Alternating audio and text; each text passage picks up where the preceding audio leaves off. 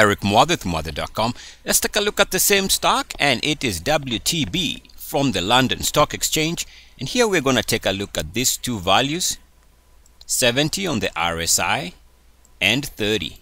Now you'll find that most charts, the default setting, you find that in the extreme measure they put 70, and the extreme measure on the way down they put 30.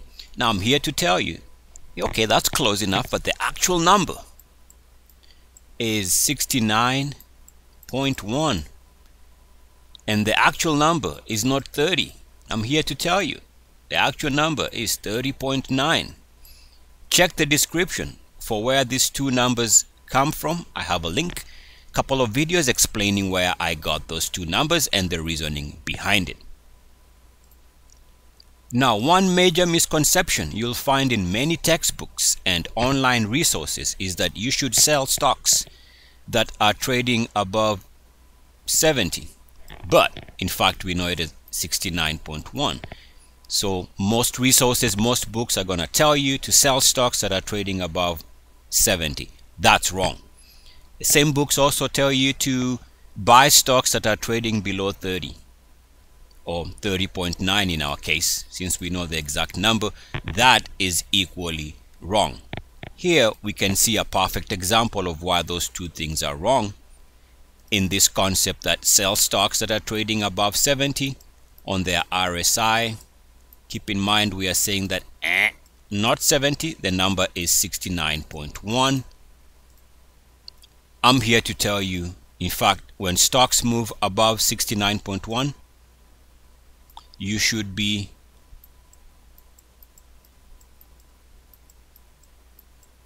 buying. That's right. All right, let's test this simple chart, same chart we've been looking at the last couple of videos. Was the stock bullish during this time period here? Yes, of course. You can see a nice upward trend. The next time the stock has an explosive move is this period here.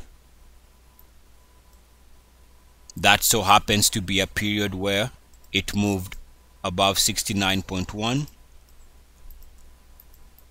at a price of about, let me see whether I can get somewhere here, let's say in the 1,000 price range, and stayed above 69.1 until, so it moves back below 69.1 somewhere here in the 17 to 16 to 1500. So clearly, instead of selling right there, you should have been pounding the table buying. And this proves that I am right. Those textbooks are absolutely wrong. I'm not sure what the authors were looking at when they came up with those conclusions, but oh well. Again, let's take a look at another example. This is the biggest explosive run in this stock. It so happened conveniently to be in an area where most textbooks tell you to sell. That makes no sense to me. But anyway, so the stock moved above 69.1 in the middle of 2012. Let's call that a price of about 1750, 1700, thereabouts. All right.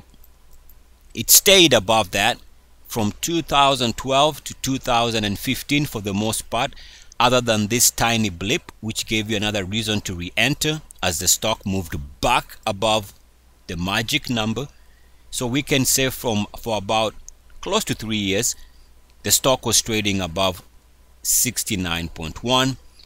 If you go by what I'm saying here, you would have had a chance to own the stock during that explosive phase rather than selling. And by the way, the stock finally moves back below 69.1 here at a price of about, let's call it in the lower, or let's call it about 4,800, 4,700. So from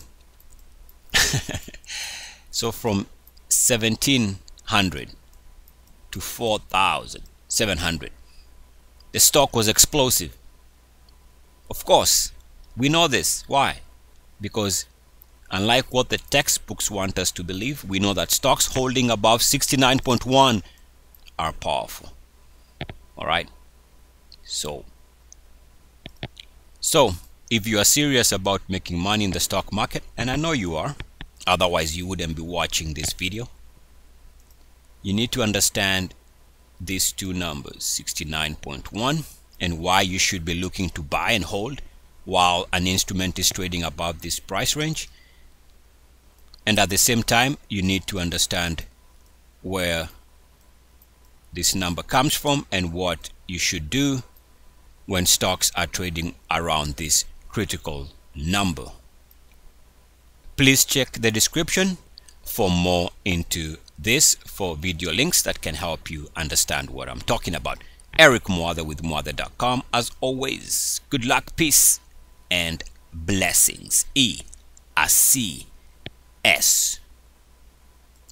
Mwah. Now this one is a little bit different, but give it what I'm saying. Now this one is a little bit different, I see what I'm saying. Now this one is a little bit different, but I see what I'm saying. But this one is a little bit different, I see what I'm saying.